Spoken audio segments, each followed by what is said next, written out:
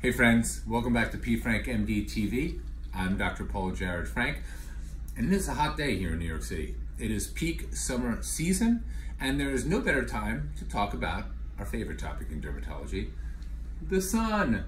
It sounds simple, like there's nothing to talk about. It's terrible for you. UV radiation causes cancer, causes wrinkles. It should be very cut and dry, stay out of it, right?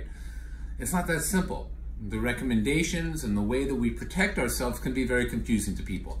So without going too much into the science for you, I want to give you a quick review, break it down so you can enjoy the outside. Because I'm an outdoor person, I love being outside, and I want to make sure that you can also. So, sun. Well, we do know that sun contributes to a lot of bad things. It does cause cancer. But we also know that the sun is the major contributor to all life forms on this planet. People also talk about vitamin D. By the way, you only need about 5 or 10 minutes of sunlight to get your vitamin D, so that is not an excuse to tan.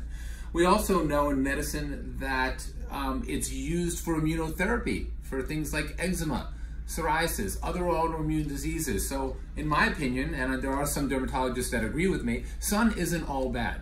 But just because that is so doesn't mean that we should all go with SPF 10 and sundial ourselves on a chaise lounge at 12 o'clock. So you do know how to protect yourself, and you do have to realize that there are significant risks to the sun exposure, and it ages you. Doesn't make you look great over time. So you got to protect yourself, and we are all not created equal when it comes to skin coloring. People are of varying degrees of risks to skin cancer, and this is where some of the problems exist and what I disagree with a lot about the recommendations. You can't just tell every human on the planet to wear sun protective clothing, hide in the shade, wear SPF 100. It doesn't work like that. So I like to cater my recommendations to different people based on their history, their medical history, and the coloring of their skin. But in general, I like to tell people you have to use about an SPF 30 minimum.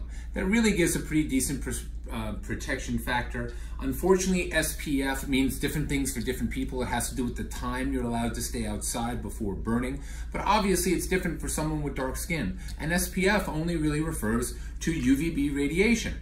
So you need an SPF, but you need something that says broad spectrum. And you could use either a chemical sunscreen or a physical sunblock, what's called a mineral sunscreen. Now, there's controversy with chemical sunscreens as well. There's a lot of things in the media now that they are absorbed by the skin. They can be found in blood and breast milk. The Pediatric Association does not recommend them for infants, and that's because chemical sunscreens, what they do is they get absorbed into the skin and they convert UVB radiation and UVA radiation to heat.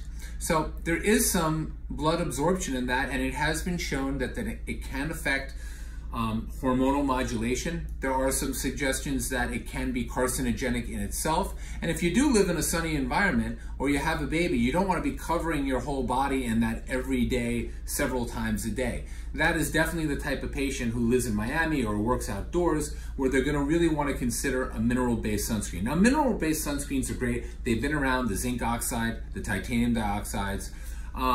And what they do is they actually kind of reflect the sunlight and they give the broadest spectrum. The problem is, and the reason why chemical sunscreens exist, is that mineral sunscreens can be cost ineffective, they can be expensive, they may not be as cosmetically elegant as the chemical sunscreens, which you could spray on and have oils and gels and all these variations of the theme.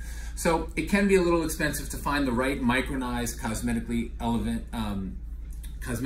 elegant mineral-based sunscreen. We have one at P. Frank MD. Our UV shade is great for the face. It has a little tint in it.